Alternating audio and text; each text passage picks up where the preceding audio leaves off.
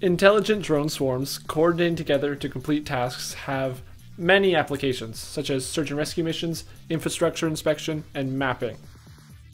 However, with modern technology, short flight times of about 20 minutes are limiting these applications. SwapStop is designed to support an entire fleet of drones at the same time. When a drone detects its own low battery levels, it requests a landing. SwapStop coordinates this landing.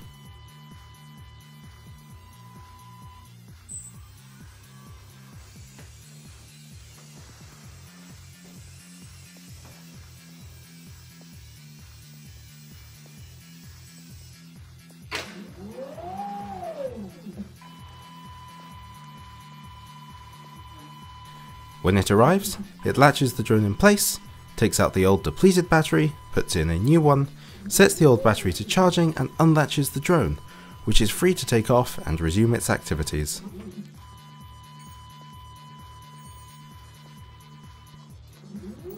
SwapStop features a blazing fast 30-second swap time between drone latch and drone release, which makes it possible to support an entire fleet of drones and keep them in the air at the same time with a single unit.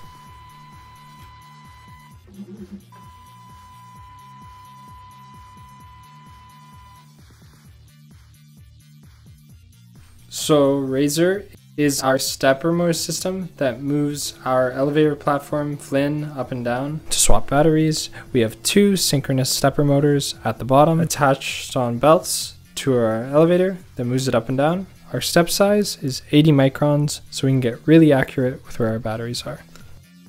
The muscles of our battery handler are two high-speed linear actuators. They can push with 22 pounds force and move at 5.5 inches per second. We've also got a camera on our battery handler to read the April tags on both the cartridges and the charging bays, so we know where everything is in our system. The actuators know how far in and out to go, with adjustable limit switches for both the extend and retract positions, and to keep all our cables tidy and prevent from getting caught up in the motion, we've got a cable track to run everything through. So when the drone recognizes it needs a battery swap, it requests a landing.